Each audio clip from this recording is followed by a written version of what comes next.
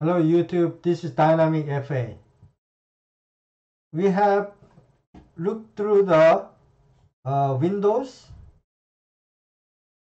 IO Windows, and jogging Windows, and production Windows, and program editor.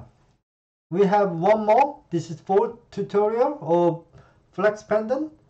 The fourth one is program data. If you open the program data, then you can see some data types, different data types: clock, raw data, num data, tool data, work object data. You have few different types of data. If you click view, then you can see all data type. You can see many different types of data. I'm going to show you how to make new data in the memory. I will show you here. Most popular data is Boolean data. If you click bool and show data, then there's nothing. But if you click new, sorry, you have to be in manual mode. Otherwise, you can monitor it, but you can't see. You can't create the new one.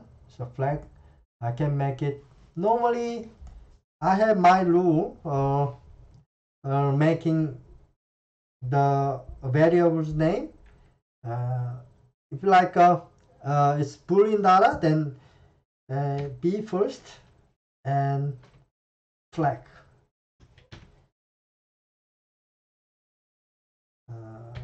Robot running.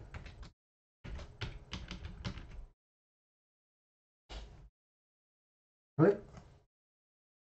Then you can make it like this. And you can monitor it. Now it's false. Okay. And I'm going to add one more time. One more data. Num data. Num data is also very popular. You can see the num data here. So you can say Boolean data, you can say true or false, but num data you can say integer number. New, and this normally num data I add n first, and analog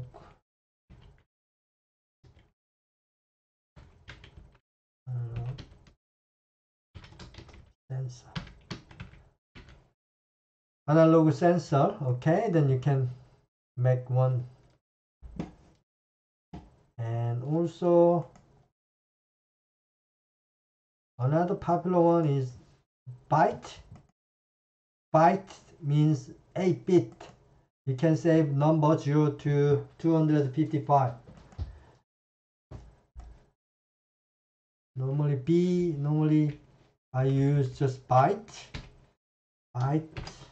and layer. Layer. Okay. Okay. Now you can create one like this. Here you edit, change declaration. It's one of a thing you have to think about. You can save the storage type: variable, persistent, constant. Variable, if you say the number is variable, then you can save it, but once the robot restarted, turn the power off, power it back on, then you lose the data.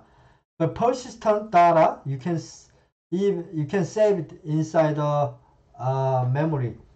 So when you turn it back on, you still got the same value in the robot. And constant, you can just only keep the data in there. So there's 3 different types of variables. Normally depends on, normally I use persistent, but all depends on your purpose inside the programming. Okay, this is about this is all about program data.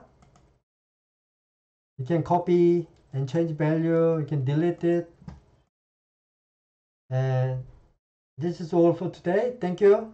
Bye.